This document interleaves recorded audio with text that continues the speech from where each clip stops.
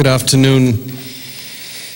I've had the privilege a few times in my life to have been invited by Professor Giles Gunn to participate in one or other of his projects. I have never refused. However pressed the schedule, I knew that an invitation from Professor Gunn is always an invitation to think beyond the boundaries of my own thought, and most often beyond the terrains that have been well settled, cultivated, hoed, plowed by others. Giles Gunn only issues such invitations.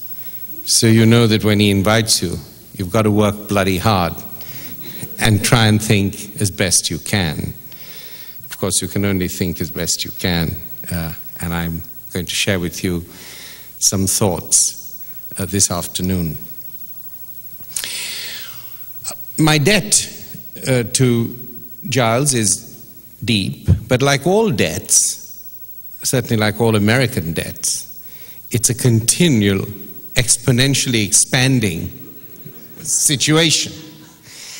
And of course, even as I speak today, I'm incurring yet another debt, because my talk does not, in fact, directly engage this great project of yours on the reorientation or the repositioning of America internally and externally.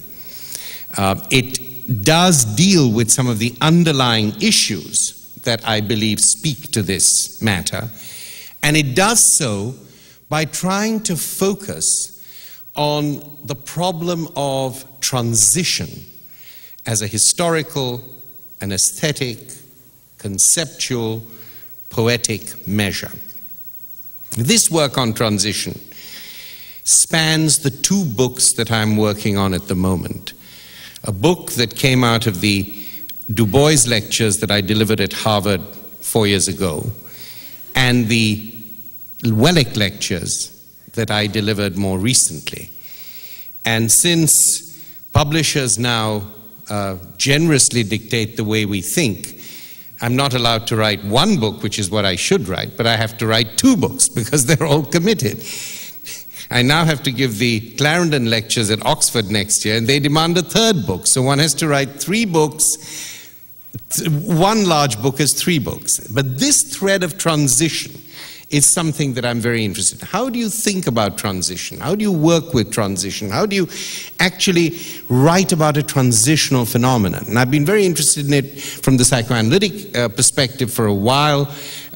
This time, it's not that work that I'm presenting, but very open to discussing the work of Winnicott, for instance, even the work of Klein, which has been very important to me to try and think of these interstitial or transitional spaces. But let me just reduce my debt somewhat to Giles Gunn and say a few things on your more general project, just to link with it before I start. The use of metaphoricity now to establish ideology and hegemony is extremely important, because what metaphor and what figurative language communicates and carries with it is the charge of affect. It is the garb of truth.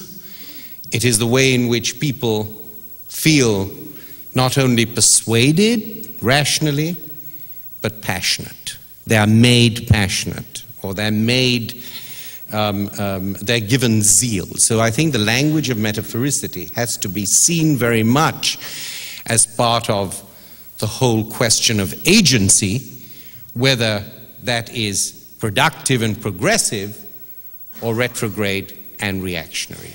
So I suggest, in response to what Giles mentioned, that the whole question of metaphoricity and figurative language, the old versus the new, I'll be talking about that,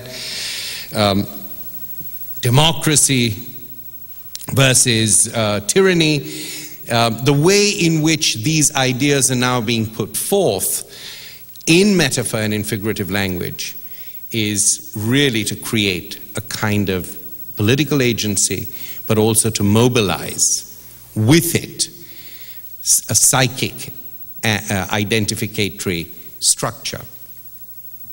Now, my general theme of transition is one which I feel is a state of mind, a state of language, a state of political being that much of the rest of the world is concerned with.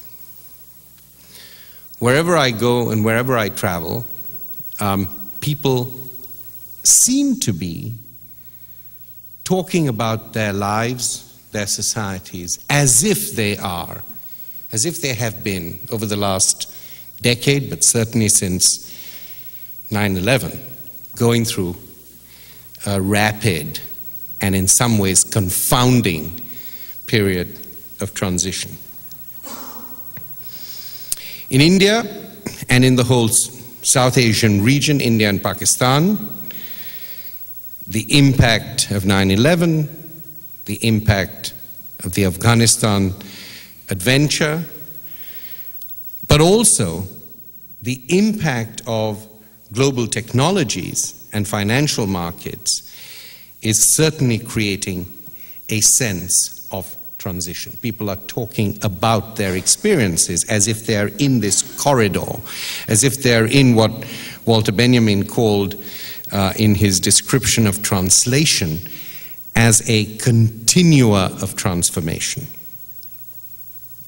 There is, of course, another aspect in the South Asian region where transition becomes fundamentally associated with the emergence of a new kind of ethno-nationalism in India and the whole problem of Islamic fundamentalism in Pakistan, and the management of these emergent and very virulent ideas and ideologies creates a sense in the region, as I experience it, that there is a profound kind of transition going on, irrespective of the economic and financial successes and the technological successes, outsourcing, Silicon Valleys all over the Asian region that we hear more of. In Europe, of course, the European Union is itself, in the fine print and in the larger idea, creating a sense of transition, but now there is, of course, a new one.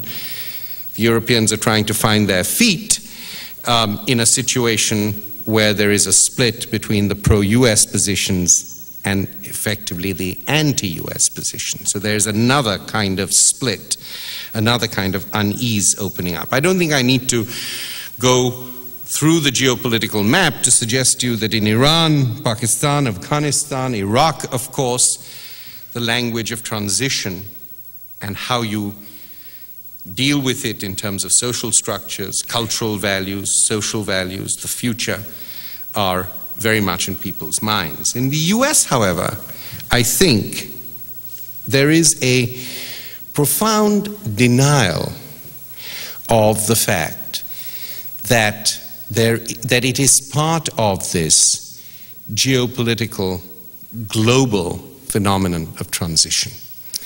There is here, unfortunately, a sense of reinforced traditionalism,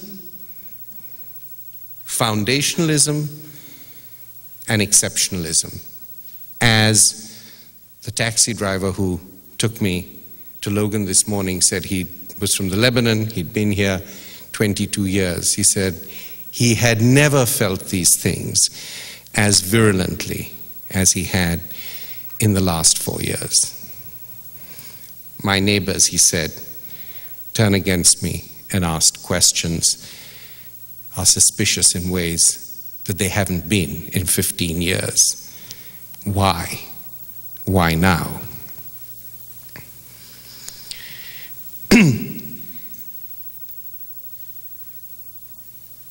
Giles Gunn talked about the impact of culture in the construction of the American imperium. And I would like to suggest that the notion of security is now not simply a political issue, but a cultural issue. Security is the lens through which you look at somebody and decide whether they're good Muslims or bad Muslims, whether they're terrorists or not.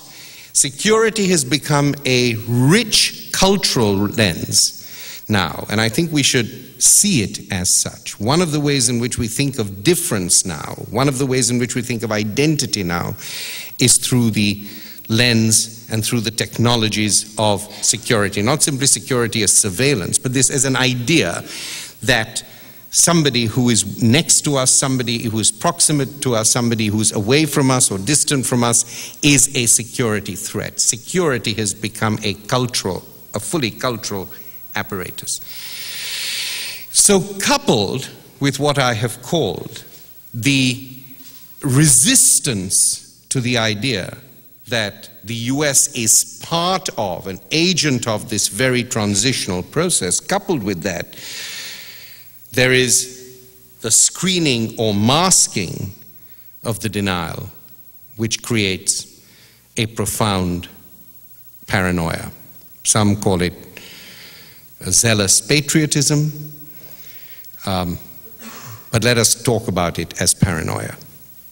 And I think the problem with this paranoia is, like most other kinds of paranoias, that either the threat is always coming from outside because the inside seems to be in some ways empty, or the threat comes from the enemy within. I think what paranoia psychically and psychoanalytically does not allow you to do, to put it very simply, is to see yourself as both the subject and the object of a process. It does not allow you to confront that dialogism, that internal ambivalence with which you negotiate an identity or a being. I think it cuts that off. So it's either all coming from the outside or there is some deep threat in the inside. It's this anxiety that I believe that the American government and its supporters do not want to enter into. I want to conclude these remarks connecting with Giles's opening remarks with just one anecdote.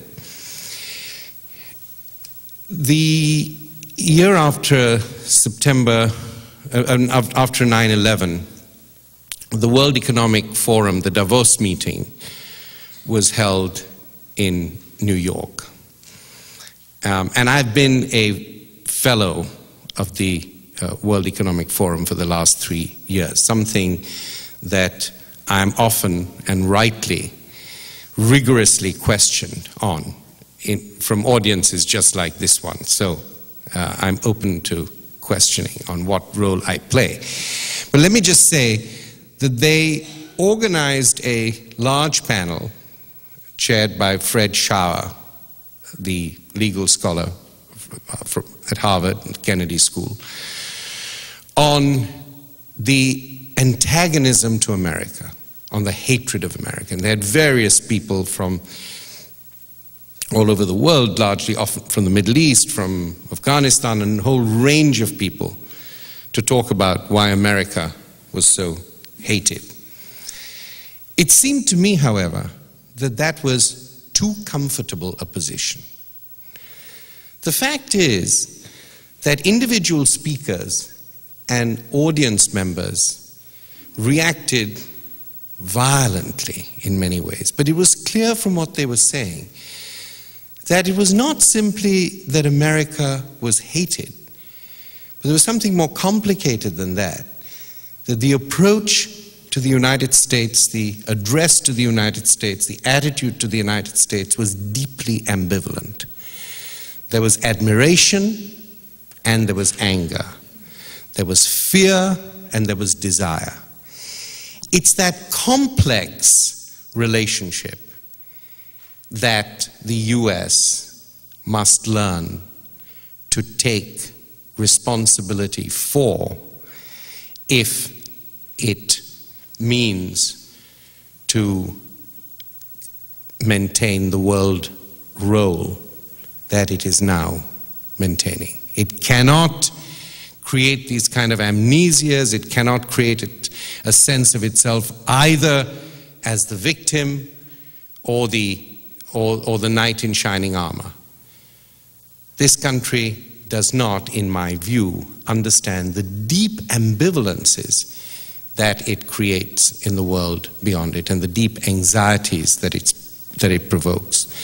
The question of anxiety and ambivalence in the geopolitical field, in America's place in the world, brings me to my reflections on questions of transition in our time.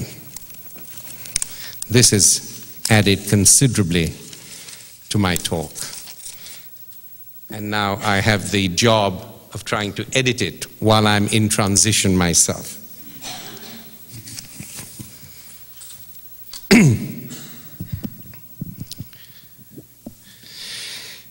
I want to start with some words from Michel Foucault that I actually feel ambivalent about.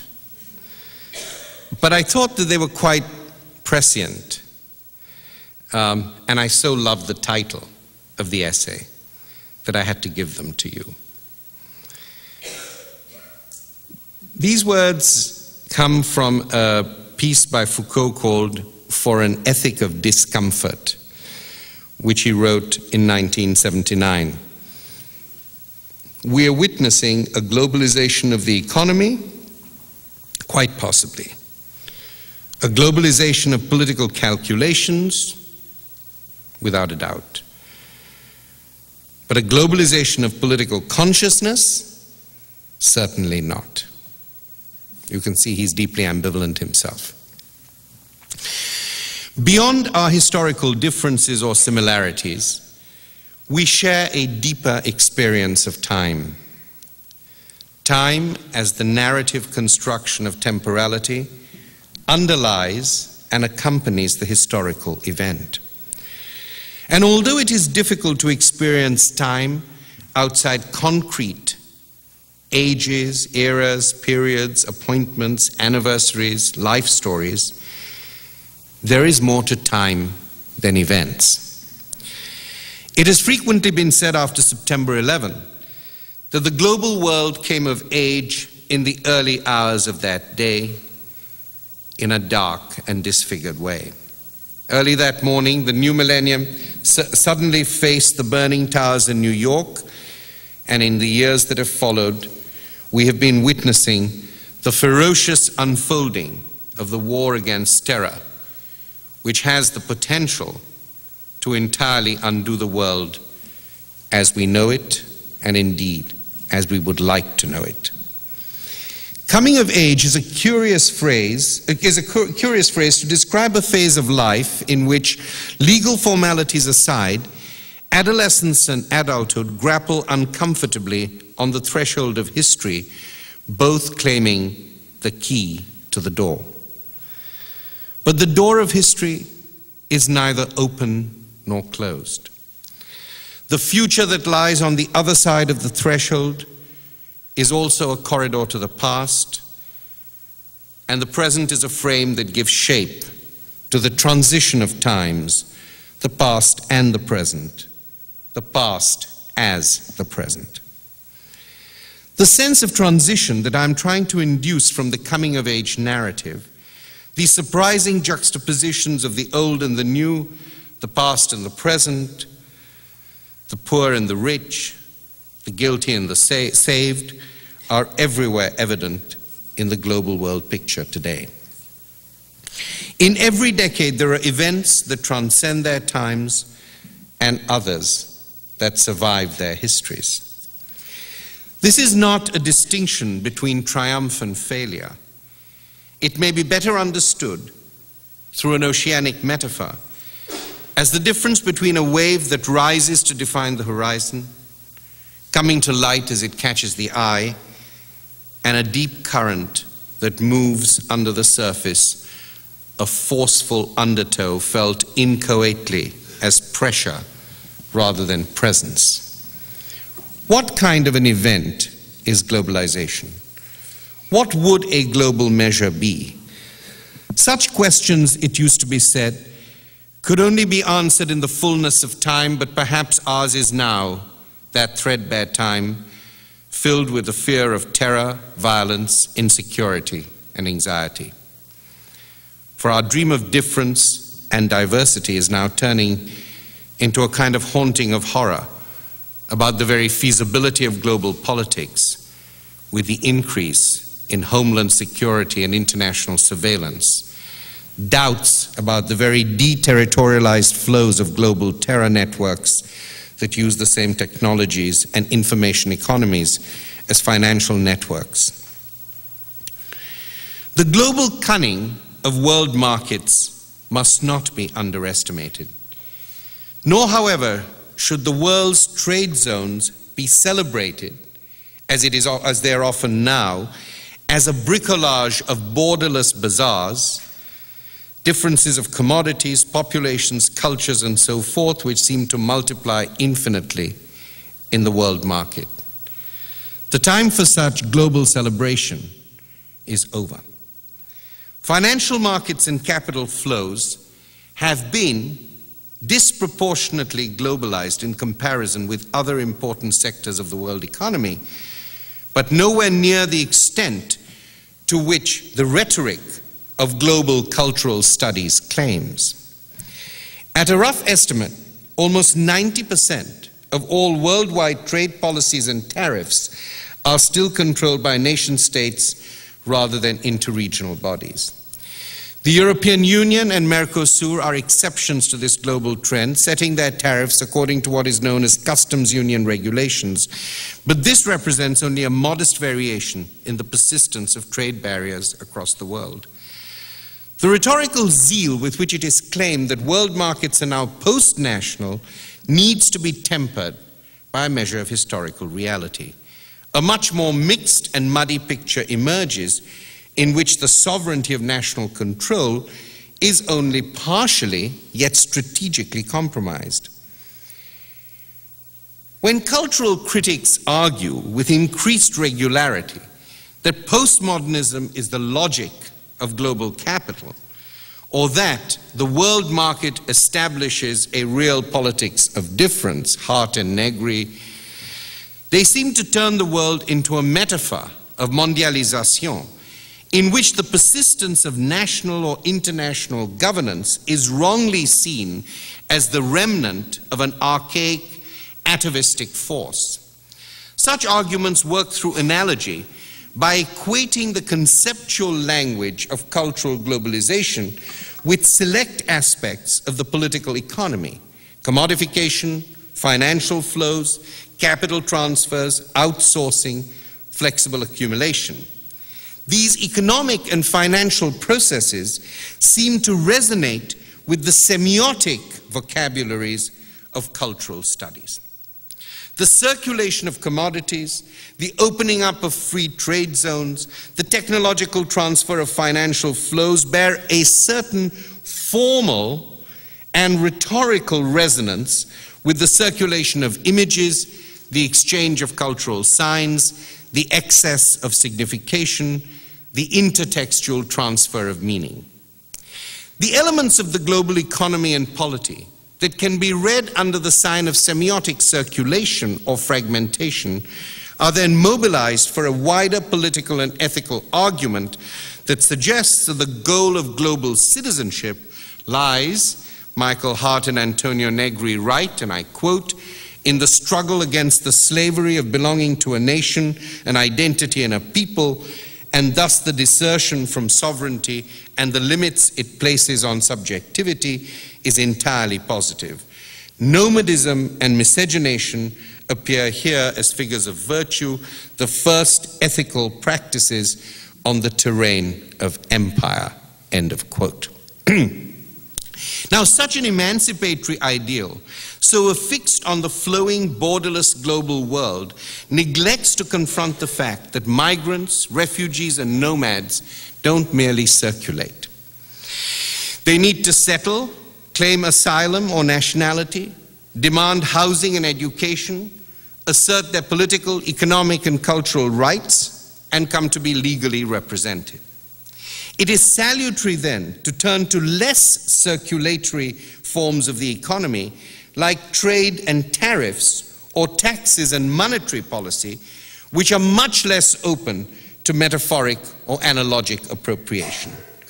And yet taxation or trade tariffs are no less a matter for cultural globalization, which places the problems of migration and the accelerated movement of peoples and things at the heart of a new global economy and polity. Indeed, to the extent to which global equality and justice demands the free flow of peoples and goods, taxation, properly levied for redistributive ends, such as in the global Tobin tax, has a crucial role to play in providing migrants and the poor with social welfare and public goods, medical care, and educational benefits at the national level. Positive global relations depend on the protection and enhancement of these nation-based resources, which should then become part of the global political economy of resource redistribution and a transnational moral economy of redistributive transitional justice. Instead of suggesting that the very idea of a national economy is becoming meaningless, or that the world, and I'm quoting, or that the world market is liberated from the kind of binary division that nation states have imposed, as has recently been done, there is an argument to be made, partly in line with Richard Falk's suggestion, that in the transitional interim in which we live, and I quote, the emergence of a counter-politics in any serious form will involve reinvigorating and reconstructing a kind of reassemblage of the Westphalian system. A revision of the status and function, then, of the nation-state system might be achieved through reconceiving of transnational minorities, I believe, as the empowering agents of global civil society. And really, my talk today as a global measure is around the notion of transition and around the notion of minorities. And I wanted to start with this I hope, well-tempered and measured barrage against some of the more recent cultural global accounts, because it seems to me that we need, really, to integrate into our cultural account, to find discursive and semiotic and signifying linkages with forms of the economy that don't immediately speak to the language in which we as literary and cultural scholars have been educated. And taxation, it seems to me, which is so much about representation after all, and about the inequities of representation, and about the ways in which representation works, taxation, it seems to me, is absolutely ripe for the post-structural cultural critics picking. And this is only a start to say that, I mean, I am doing quite a lot of work on taxation and aspirational global taxes. Taxes that may work, can work, taxes like the Tobin tax, which have been adopted by certain governments, but whether or not they work, they create a measure of economic, political and ethical thinking based on questions of equality and redistribution. They allow people to think of that while fully accepting the accelerated speed, to use Jacques Derrida's word, the accelerated speed that globalization presents in many of its sectors, in many of the sectors of its life world. So the Tobin tax is perfectly open to the fact that that investments in the world now, at the large investments, spend possibly a week in one nation before being pulled out and put somewhere else. You know, spend about a week. So the Tobin tax is not some kind of Luddite idea which says, just let's get back to a different economy. It says, let's understand the slippages, the volatility of the transitionality of the moment in which we live, and let us see how we can work with that to construct some form of measure which is not essentialist, not foundationalist, to use all the problematic terms, but yet provides us with an ethical and political measure. That's the kind of thinking that I'm doing, and I've written at some length about these aspects of the Tobin tax, or international redistributive global taxation. And the other interesting thing about these measures is that if they fail in some sense, if they're not adopted, they still create political movements around them and their ideals. This is the other thing. We're so used to thinking about a politics always of success. There are certain kinds of politics where you can fail strategically and yet create a different kind of consciousness. And I think this is what Foucault was talking about when he talked about an ethic of discomfort.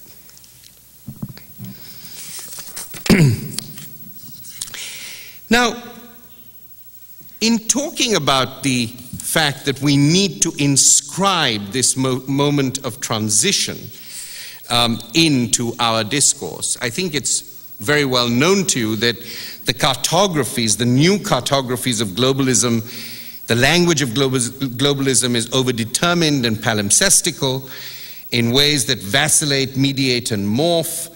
To me, this sounds very much like Louis Althusser's interesting insight in his essay Elements for a Theory of Transition, when he describes transition as a temporal and structural duality represented as a mode of dislocation, the coexistence of two or more forms of production, cultural production, economic production, in a single simultaneity, and the dominance of the one over the other, continually creating a tension. Saskia Sassen, when she talks about the actual process of writing the economic history of globalization as a mode of transition, as she describes it in her description of globalization, she says, globalization is the insertion of the global into the fabric of the national, which creates a partial and incipient denationalization. In trying to then describe what she means by a partial and incipient denationalization as a way of actually constructing a theory, she gives us a footnote where she tells us what happens. She says, when you're trying to describe transition, there are such analytic moments when systems of representation intersect. Such analytic moments are easily experienced as moments of silence or absence. They are spaces that are constituted in terms of discontinuities.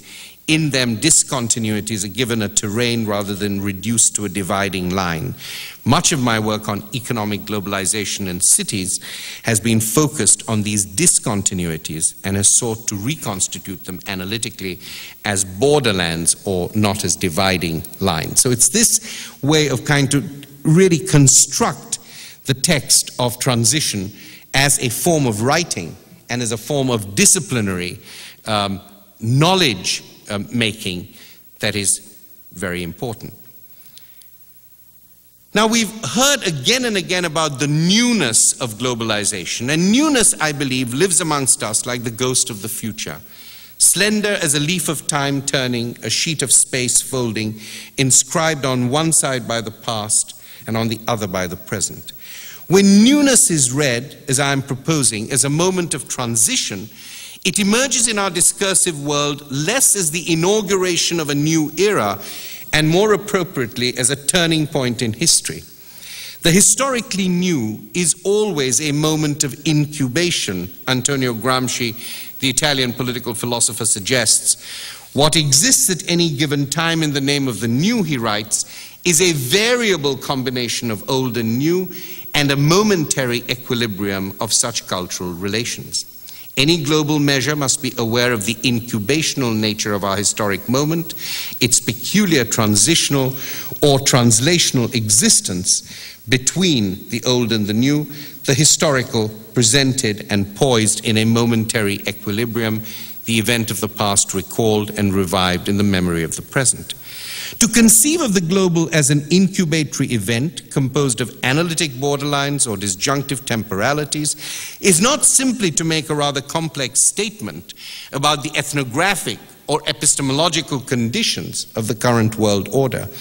To represent the globe as a variable combination of old and new from the vantage point of a momentary equilibrium and transitional equilibrium is once again to force ajar that door of history with which I began. At that point, the issue of global temporality turns into an ethical and political project, as the incubating variables of past and present, memory and history become translated into a consideration of human rights and human wrongs. A global or planetary perspective then becomes a proleptic aspirational project, a measure of justice and fairness grounded in the historical inequities and temporal dissonances of the present, and therefore distinct from any utopian transcendentalism. There is something importantly processual and provisional about the proleptic approach to the ethics and politics of globalization that Gramsci immediately grasps when he writes that one should stress the importance and significance which in the modern world political parties have in the elaboration and diffusion of the conceptions of the world, because essentially what they do, what this conceptualizing of the world as a globe does, is to work out the ethics and politics corresponding to these conceptions and act as it were as their historical laboratory.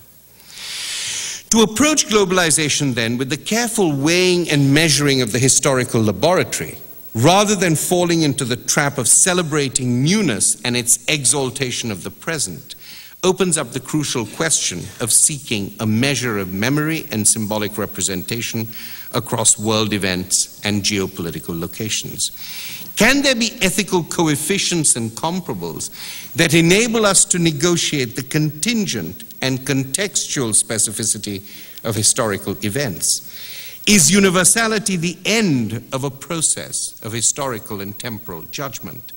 What might global intersubjectivity be? Such questions of measured judgment, which I shall now explore in a reading of Adrienne Rich, could be seen as aspects of the discourse of global justice that Richard Falk again has called intertemporal equity and intertemporal rights. They emerge with some urgency in the life worlds of global civil society, Falk writes, and I quote, with the increased intermixing of the peoples of the world through various forms of transnational migration, which encourages a particularly strong motivation to communicate deeply felt grievances. There are some lines in Rich's remarkably prescient and pertinent work for this project, her book An Atlas of the Difficult World, that performs the process of ceding some part of the sovereignty of the self and a national self-interest in order to establish something like a semblant global solidarity.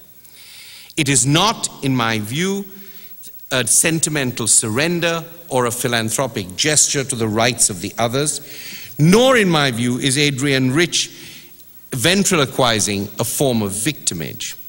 The poet works through the process of partializing the poetic person, splitting its first-person authority, sundering a foundationalist consciousness of first-world priority in order to articulate a family likeness that refuses facile forms of historical equivalence. The poetic meter and moral measure of the verse is maintained across a long history of rights and wrongs through a momentary equilibrium of voice that turns into an insistent and incessant repetition of what she calls ethical unsatisfaction in the midst of global equivocation. Let me read you a few lines, which I will then interpret for you. Memory says, want to do the right thing? Don't count on me. I'm a canal in Europe where bodies are floating. I'm a mass grave. I'm the life that returns. I'm a table set with room for the stranger. I'm a field with corners left for the landless. I'm a man-child praising God, he's a man. I'm a woman who sells for a boat ticket. I'm an immigrant tailor who says a coat is not a piece of cloth only. I have dreamed of Zion. I have dreamed of world revolution. I'm a corpse dredged from a canal in Berlin, a river in Mississippi. I'm a woman standing. I'm standing here in your poem, unsatisfied.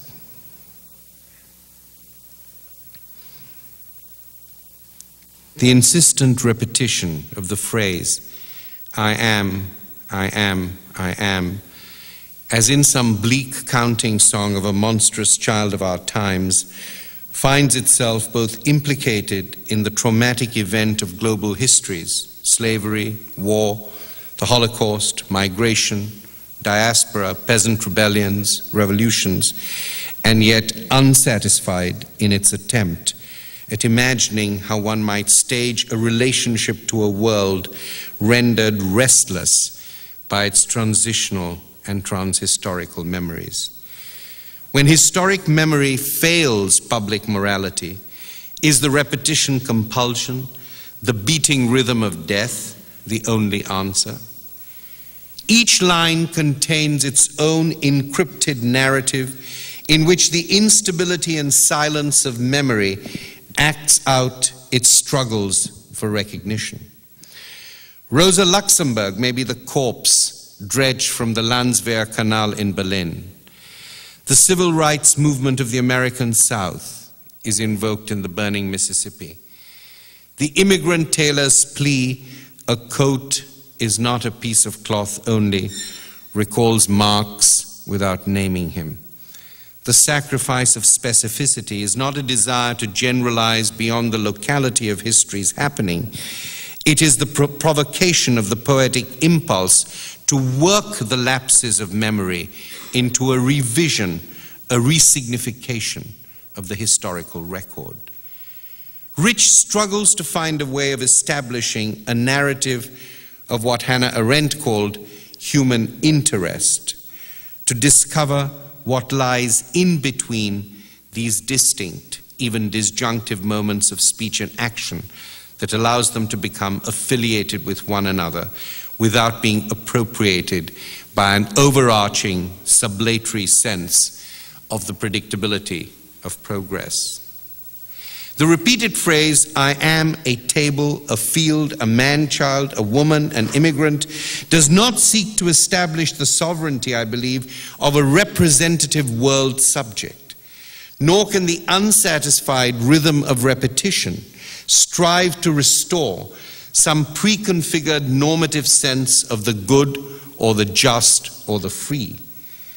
The poem resists the equalization or neutralization of difference, despite its roster of claims to the rights of representation, be it the immigrant, the refugee, the landless peasant, the Holocaust victim, the Jewish mother, the Palestinian woman, the Gastarbeiter, the sans-papier. What the poet articulates through the iterative energy of the verses, their restless repetition, is an interlocutory agency at once ethical and poetic, a fragile thing of family likeness, not to be found only in the static word pictures or images of historic traumas that are so strikingly conveyed. Family likeness is an engaged movement within naming and identification, within the shifting forms of life and language. I am standing here in your poem, unsatisfied. Is unsatisfaction the pessimism of the idealist or the aspiration of the utopian? The self-righteous indulgence of the betrayed dreamer? The ethic and aesthetic of the unsatisfied, which restlessly drives the poet to try and shift her place in the poem and change her place in the world, is a persistent questioning of the very limits of history or freedom as knowable in advance of the intimate and individuated encounter with a predicated event or a poetic form. And yet predication and objectification, a canal, a mass grave, a field, deprives the subject of its ontological stability. I am, by suggesting that the attempt to find a global voice necessarily turns the subject back upon itself. The emphasis in the last line, I am a woman standing in your poem, should not be passed over easily. For this is a particular kind of political stance, the standing of a kind of citizenship as a measure of public good, as respect and recognition, upon which Judith Shklar, for instance, founds her theory of American citizenship.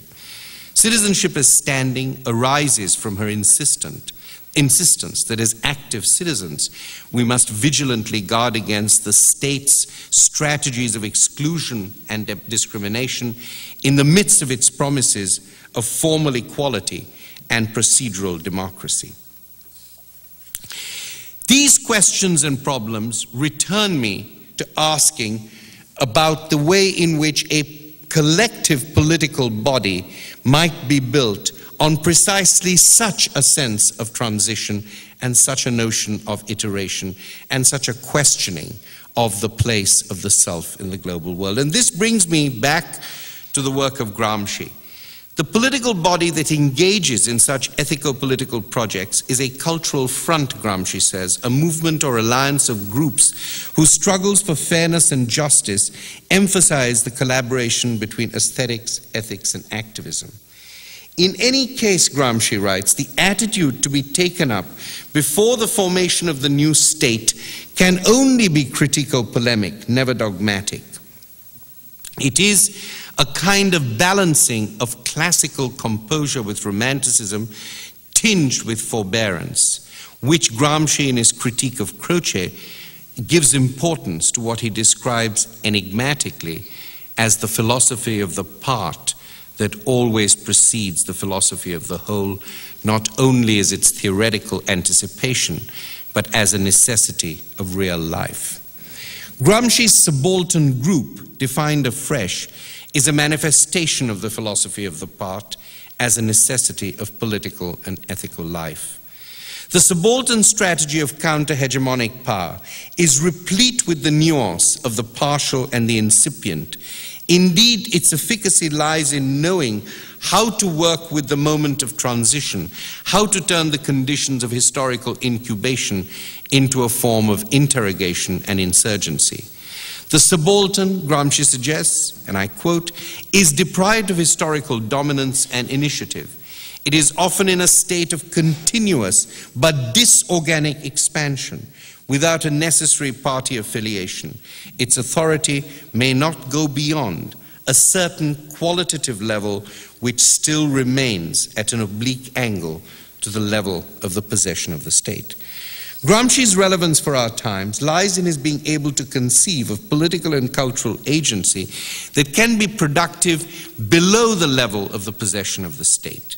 Such a partial or interstitial identification with the nation-state confronts and challenges the ethico-political terms of the state's authority while acknowledging the conditions and constraints of its power.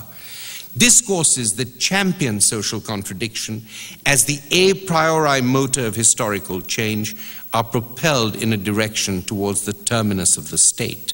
Subalternity represents a form of contestation or challenge to the status quo that does not homogenize or demonize the state in formulating an opposition to it. The subaltern strategy intervenes in state practices from a position that is contiguous or tangential to the authoritarian institutions of the state, not merely the notion of politics from above or politics from below. The historical space that opens up in the moment of transition is something that we have to confront now in redefining our global measure. Most writings on the expanse of globalization emphasize its excessive temporality, its acceleration rather than what I'm calling its transition, its intensification. As these measures work towards the immeasurable in discourses of globalization, I'm increasingly drawn to the photographer Alan Sekula's minimalist Zen-like utterance. A society, he writes, of accelerated flows is in certain key respects a society of deliberately slow movement. What does this mean for the world as we ought to know it? More than 80% of the world's cargo still travels by sea. Large containerized cargo ships today travel no faster than the first quarter of the century. Immigrant and refugee smuggling transports take months to deliver their contraband cargo, which may include 700,000 women and children that are trafficked each year, according to the US Justice Department, or the 200 million human beings that are believed to be in the hands of smugglers seeking entry for reasons of economic or political hardship into the global or transnational world. Immigration and asylum applications can take years to decide. In one recent case, a Sudanese asylum applicant was released after he had been in detention awaiting a decision on his case for 6 years. Separated or unaccompanied minors who seek asylum as refugees can be held in detention in the US without recourse to their families for anything between 6 months to a year while their leave to stay is decided. I started this lecture with the metaphor of history's door held ajar, neither open nor shut, providing us with a perspective on a range of global measures to deal with the issue of transition. Redistributive taxation, I talked about, intertemporal rights and equities, the poet's ethical unsatisfaction, and the ethico-political agency of Gramsci's subaltern subject. My purpose has been to illuminate, in some small measure, the theory and poetry of global transition as a site of freedom, aspiration, and advocacy. I want to end with some images of history in the making taken at the site of the Gacaca trials in Rwanda. If transition has been my theme, then let these representations of transitional justice bring my talk to a close, for they address a history that remains open or, in Adrian Rich's iterative sense, unsatisfied in its pursuit of measures of justice and fairness that must be implemented in the construction of communities and the constitution of political bodies. Such processes of truth and reconciliation are dimly visible in the Gacaca screening trials taking place in rural Rwanda today, which try and deal with the legacy of genocide. The growing impatience with the procedures and performance of the UN's well-meaning efforts to set up the International Criminal Tribunal for Rwanda has led the Rwandans to resort to what they call their grass mat or Gacaca courts, model on traditional practices of participatory justice. It is, as one observer reports, an emotional and judicial procedure, allowing survivors to confront their tormentors face to face in a peculiarly transitional moment. And it is a transitional moment. It's the moment of the pre-screenings before the trials actually begin, to try and gather at the moment testimonies to try and formulate the cases, so to speak, which will then be brought to trial in a year or two. As the most recent Amnesty report abundantly testifies, the Gacaca experiment in regional judicial practice has serious shortcomings in the most crucial areas of participation and professional expertise. Just as the UN's more global effort, the ICTR, is both culturally and communicationally distant from the life world of the Rwandans. Is this too low a note to end on? I conclude with the Gacaca process because it emphasizes the domain and discourse of rights and representations as ethical potential, as aspirational acts. And here I'm inspired by Amartya Sen's argument in Freedom and Development, that we have to see rights in post-institutional, we must not only see rights in post-institutional terms as instruments, rather they should be seen as prior ethical entitlements. In this sense, human rights may stand for claims, powers, and immunities, and they may be supported by ethical judgments which attach intrinsic importance to these warranties. In fact, human rights may also exceed to the domain of potential as opposed to actual legal rights. And the Gacaca trials are precisely in this particular domain of transitional justice. I conclude with the Gacaca process because it emphasizes the domain and discourse of rights and representations as ethical potential. In our complexly wired world of mediations, there is no sustainable myth of the face-to-face. And yet, as I unravel the travails of global transitionality, I recognize the significance of the surfaces of historic memory and the importance of the technological sublime of photography itself. When memory says, "Want to do the right thing? Don't count on me," then there is a need for report and record, for art and archive, a need for the peculiar, problematic face-to-faceness of the photograph. I talk about the face-to-faceness of the photograph, obviously with some ironies, because it is not. It's a highly produced cultural object.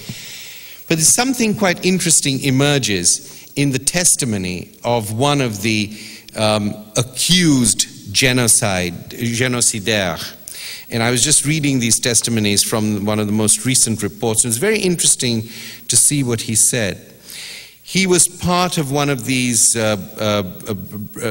genocidal brigades, and then he suggests, and then finally he decides to break with them. What especially drove me to confront the murderers is that I had never seen a man killed. So when I saw people run after a man on the hill to kill him, when I saw someone was going to be speared to death, it had a great effect on me.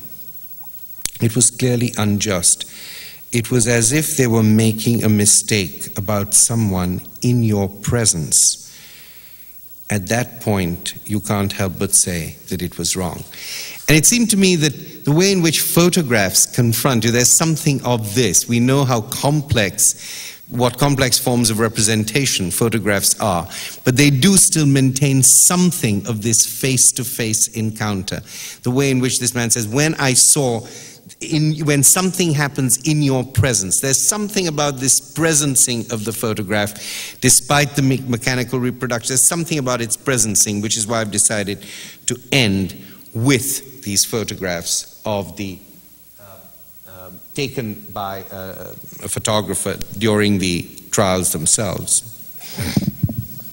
And this may be a little too early, but when memory says, "Want to do the right thing, don't count on me," there is a need for report and record, for art and archive, a need for the peculiar problematic face-to-faceness of the photograph. What photography and memory share is a belief in the movement of time and history, a process by which the past intrudes into the present and renders it incomplete by displaying what it takes to make a transition between times and places. Times that may not be your own, places that may belong to someone else. I'm reminded here also of Walter Benjamin's essay on the short history of photography, where he says the whole process of enlargement all of a sudden makes something emerge, brings something to presence, creates that same presenceness, which was not either absent or present. But the way in which the photograph comes into presence, it's almost a transitional movement, which is what I'm trying to convey to you.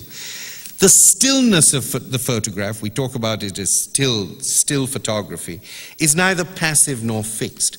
It is still in the way in which we talk metaphorically about the still deep water, which suggests that the absence of surface movement turns the water into a sharper lens through which we gain a deeper insight, a calmer clarity. The stillness of the image in photography has another symbolic function. It keeps alive the shadow of the past. It acknowledges that something happened, that somebody was killed or somebody was saved. But equally, the movement of the image suggests that the past must be reinterpreted, that there is often a gap between experience and understanding. Michal Safdie is a photographer of remarkable stillness and profound movement. Her images of Rwanda take on the task of transition with a skill that serves both the task of history and the witness of testimony. Safdie's visual strategy has been to treat these trials less as discrete events and more in the spirit of the French word for a trial, un procès, in which the details of everyday life that surround the trial play an important role.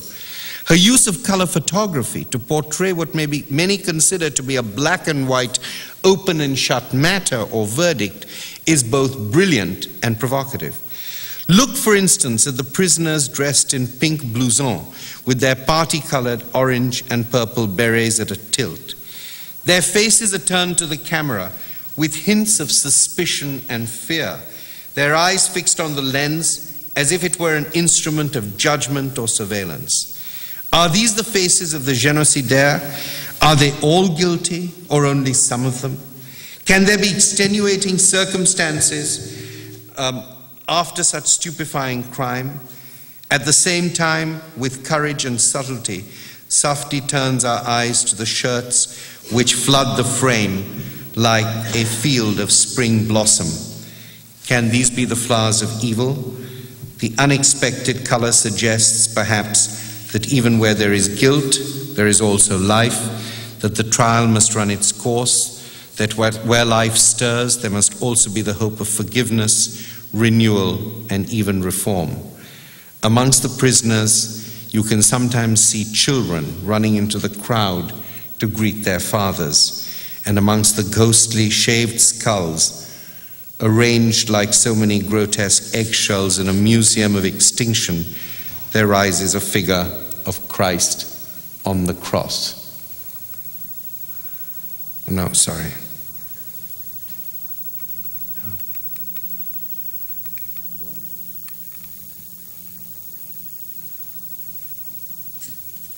However dark this vision, Safdie quickens it with the ethic of transition. Justice must not only be done, it must be seen to be done. And Safdie's photographic testimony shows us the difference between doing justice and seeing the law at work in the gacaca process. It is not surprising that in a project based on trials, eyes, looks, gazes, and faces play a large part in the overall design of these images, serving as a recurrent motif of attention and intention. Safdie uses her insight into the stillness of the life of the image to make these eyes speak, as victims, oppressors, and witnesses wait for justice to be seen to be done. But the miracle of her art lies in making even the hands of the prisoners speak. After our eyes have been accosted and arrested by the whites of 1,000 Rwandan eyes that witnessed the genocide, our gaze falls upon the pale fingernails of prisoners' hands. Suddenly, these fingernails turn into the whites of eyes. Suddenly, these fists become faces. Are these the hands of murderers, rapists, genocidal maniacs? Did they think they could grab history from behind and wring its neck? Safdie asks us to pause for a moment. In an ethic of transitionality, neither immediately to accuse, nor to forget, nor to forgive. The work of justice is often wearisome and slow. In the meantime, we should bear in mind the human dimensions of even these hands. and take to heart the light that dwells in the faces of the survivors who refuse to let the history of their people die with the memory of the massacred. Such then is the art and task of transitional justice, and this is one story of global transition. Thank you.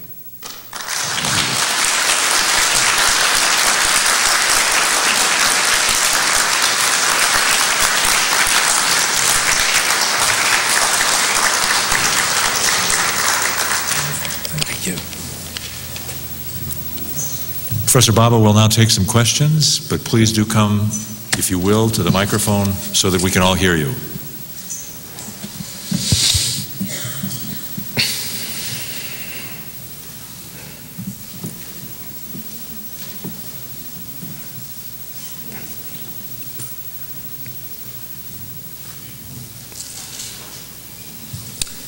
I enjoyed your talk very much. I was wondering, though, about these, about the transitions. They seem to be,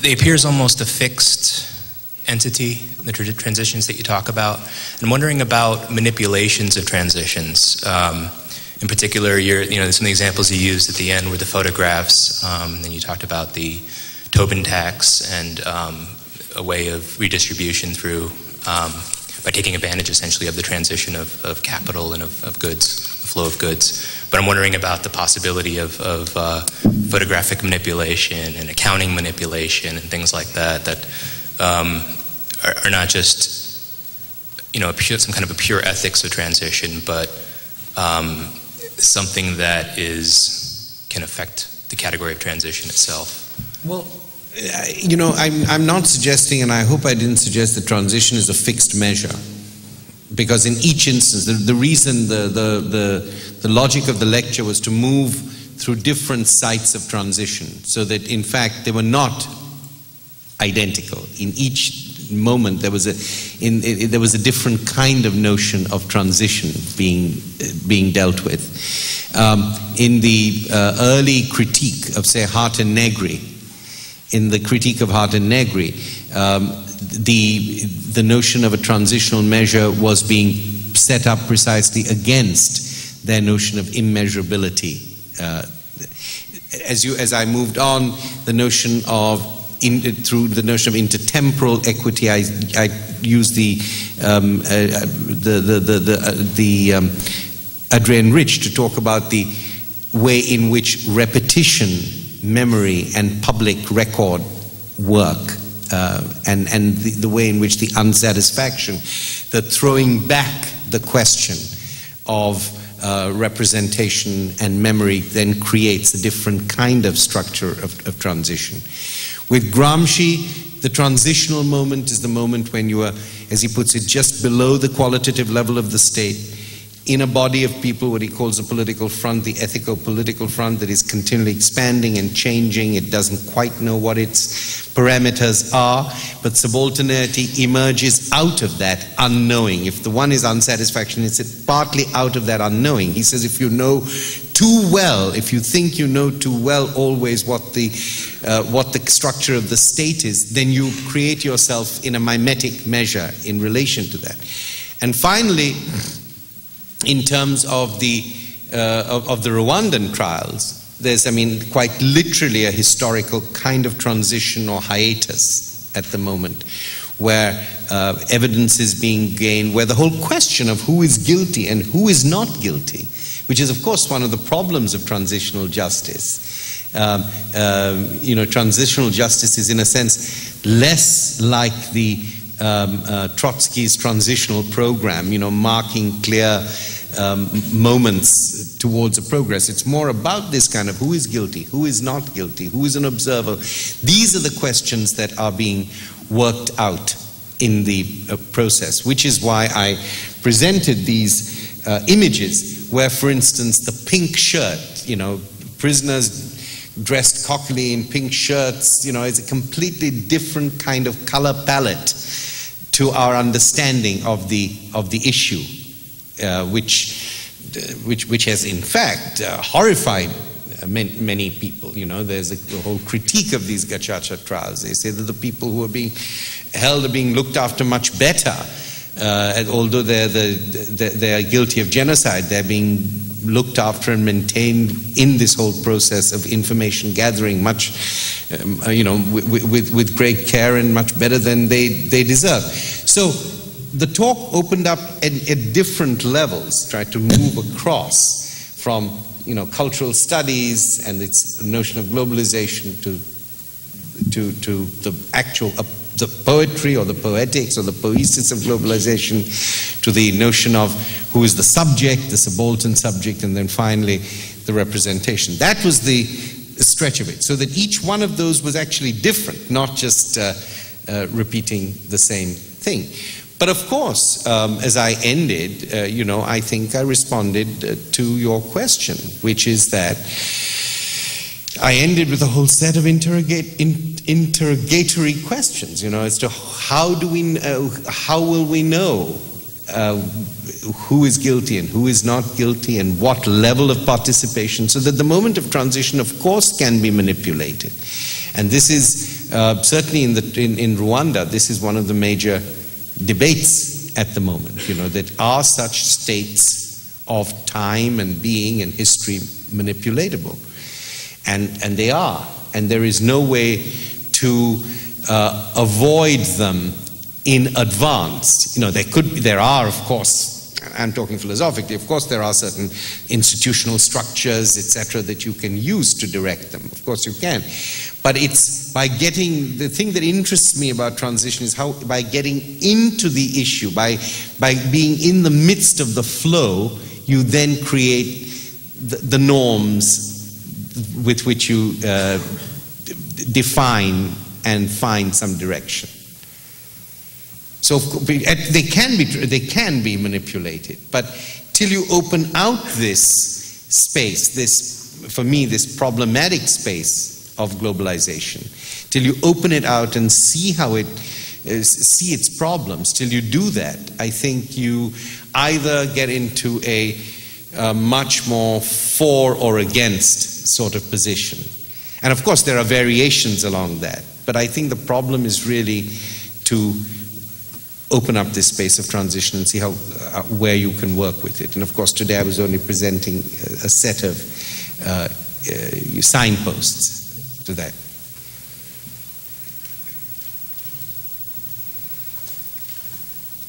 Thank you very much for your talk. About the picture of the Rwandans, I don't know, I think you should revisit the author of the photograph to find out. I counted 3 or 4 people wearing those pink bandanas, and I noticed that they had these round logos with the fleur-de-lis on their caps. That is a general sign of the Boy Scout in many parts of Africa. So it might actually be that these are people who have been drafted to help keep order among the prisoners. No, they're not actually. They're not. If you read the amnesty report, which has just come out, they're not. They're not there to keep. They have worn these particular clothes themselves, though. Okay. A whole batch of the prisoners have actually worn these particular pink clothes. Is there any reason? No, they were issued with them. One version is that they were issued with these clothes in their, in the place where they are kept under confinement. But I've also read another report recently that some of them had some of these, which may well have been from their own days in the Boy Scout movement or something of that kind, and that they are very meticulous about appearing in these clothes at these events of the case. Those things are clearly uniforms, and whether they were issued with this initially, or this is a projection that comes out of an actual organizational structure, perhaps of the genocide there, it is still very evident that these are uniforms of some kind. Right. Therefore, their meanings are absolutely very important, based on the desire to project this uniform, even in the middle of these kinds of trial. Right. Rwanda is a place where, as in many parts of Africa, cloth, does make a demand. And this is a very important aspect. But this is not my question. The term transition, as you use it, aside from its regular semantic meanings, which I kind of find interesting now, I pick up the university's regular news sheet for faculty. And I'm always very startled when I open the page and see this section titled Transitions. This university? Yes, which in my mind always says dying or dead person. It says what? Which in my mind always refers to dead people, you know, the passage from life to death. But then you find out that these are people who are actually transferred from one office to another. So, if anybody is here who works with that, publication, please change it. It drives me nuts. I can't understand that. The thing that bothers me about all of this, globalization and these transitional processes, as you rightly point out, people are not transitioning into transition as a state of being. They are moving. This is a liminal process. They are moving from point A to point B, even in instances where they do not know what point B is. The transitional process, being a liminal process, is something that cannot be subsisted in. Any impulse to live in transition, as a sort of nomadic conceptualization of existence, is a thanatos impulse, it's a death wish. You cannot live in transition. You pass through transition to points, that are then determined by very specific power constructs, the power of the state to identify you as a person who either belongs or does not. There is this larger issue which refers to the first transition I mentioned, that death is often the consequence of this movement for people who do not belong in the right cultural and political sphere. The migrants who walk from Rwanda to Europe, through the Sahara Desert in an effort to get to Italy, where they end up in those camps, where they are held for 6 months and a year without any kind of adjudication. They are dying in many ways. The people who are walking across the Arizona desert, from Mexico into the United States. So there is one aspect of it. The second aspect of it is on the politics of power itself. The ability of these states, to define who transitions is something that is now wielded overwhelmingly by what has become a club. The outsourcing, in other words, of the colonial enterprise that the United States is invested in right at this point with the support of its quote-unquote European allies is again an instance of this kind of thing. What my question is, where do the poor people, where do they fit into in all of this? I mean, this idea that you can elicit a kind of justice by appointing a United Nations-based organization is something that emerges for the first time in fully fledged form in South Africa, where you pay the Jews for having been killed by the Europeans, but then you say to the black people, well, we're sorry, but, let's move on. Let's transition from this position. What you are speaking about the ethics of power. Let me just say, what is the ethics of this your first 3 points basically repeated exactly what I had said. Your first 3 points, and I appreciate you repeated exactly what I've said, that the question of that one has to accept that there is a process of transition, but as I said in my talk, people who are in transition then settle somewhere. They make some demands. They're part of some jurisdiction. They have to make they sue for their rights, etc. So I'm perfectly in agreement with that. That's very much the sense of what I've said today. The question that is raised, however, is whether the end point resolves the transition or produces some other implications, and that's the place that I open up in terms of what I call the ethical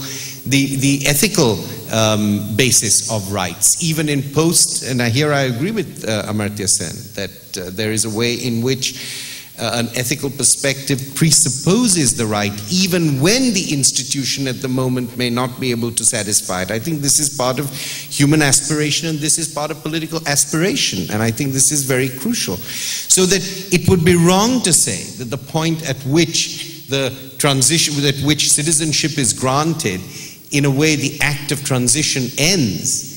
I think it would be wrong to say that, because the point at which citizenship is granted a whole set of other issues precisely to do with one's passage through a new society also begin. And the emphasis on transition in globalization, in my view, is to not allow the narrative to close down. It is to not allow the narrative to develop one particular view from one end or the other. You talk about outsourcing, and of course outsourcing is a problem at many levels. I'm doing some work on outsourcing at the moment, and I've been interviewing some people who work in outsourcing in Bombay, which is a very big center for outsourcing. The interesting thing is to persist with the metaphor of transition as to how they see it precisely as part of a transitional process to achieve a certain end at the point at which they are aware something else will open. I was talking to one of these people and I said, well, you know, this outsourcing is a form of exploitation for you too. You know that you're only paid a fraction of what you would be paid.